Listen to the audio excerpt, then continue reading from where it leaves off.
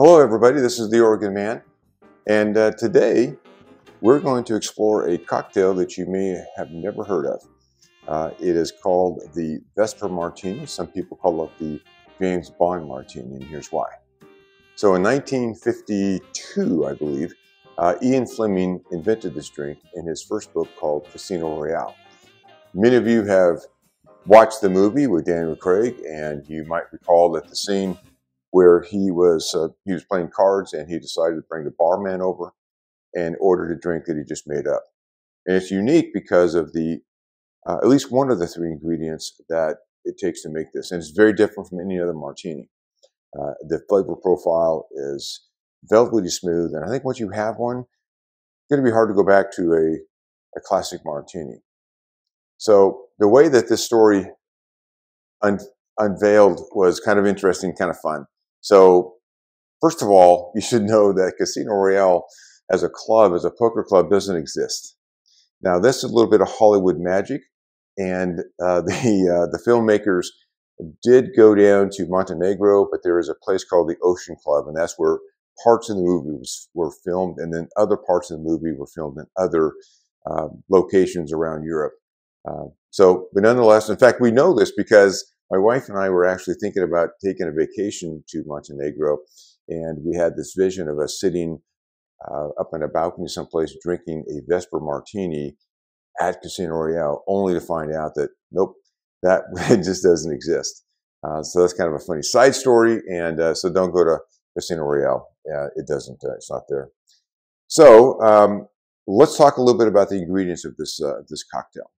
And as you know, a classic martini, whether it's gin or vodka, is going to have some vermouth. That is, of course, French, and that is a French wine aperitif, but very, very dry and very different than the aperitif that we're going to be used in this cocktail. There's three simple ingredients, and we'll start out with the vodka. And it's very specific in his drink that at least the gin is very specific. Now, you can use any vodka you want to. I'm sticking with Gordon's because we're going to be using the Gordon's gin as well. They specifically, or James Bond specifically, asked for Gordon's, and today you're going to find this on the bottom shelf. Back in the day, I'm sure it was just as good as any other gin out there, but today it's made in plastic bottles, and you're only going to pay like $25 for it, so it's a steal at the same time. But it is really the difference makers. We've used other gin, and it's not the same.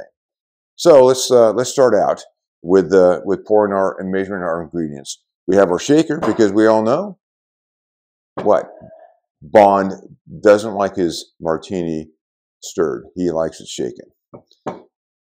So we're going to start out with 1 ounce of vodka.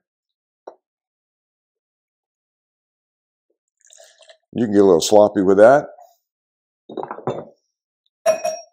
We're going to do 2 ounces of Gordon's gin.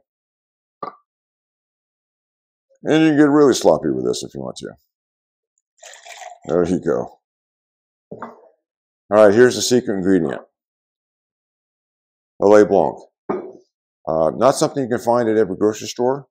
Rarely found in liquor stores, frankly. You're going to specialty markets, at least where I live, is Market of Choice and Zupan's markets. And then thankfully Costco now carries this. It's a wine aperitif. It's from France. It's not something that you would probably want to drink on its own over ice, but you could, if that's your taste.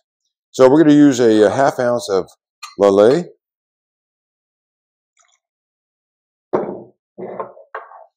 And let's stir it up. Whoops. Let's shake it up.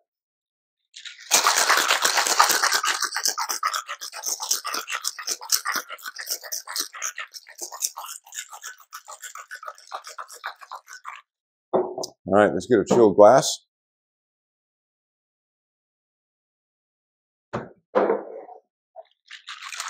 And see what kind of magic we can make.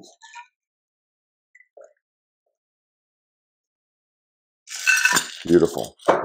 We're going to finish this cocktail with not olives, never olives in a Vesper Martini, always going to be a lemon twist. Use my channel knife here. I like to do it over the drink itself so the The oils of the lemon will drop in there, and it'll make a nice, pretty garnish for our drink.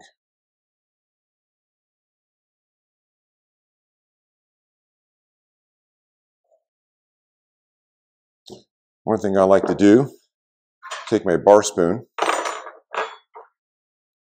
use the swirly pattern on your bar spoon, and let's make this into kind of a curlicue.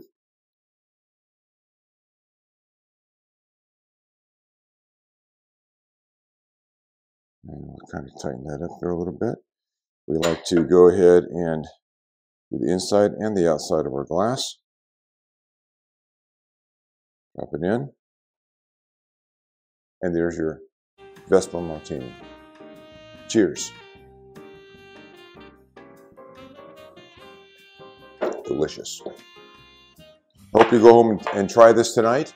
It's a great, great cocktail and a fun story. Thank you all. I'll see you next time.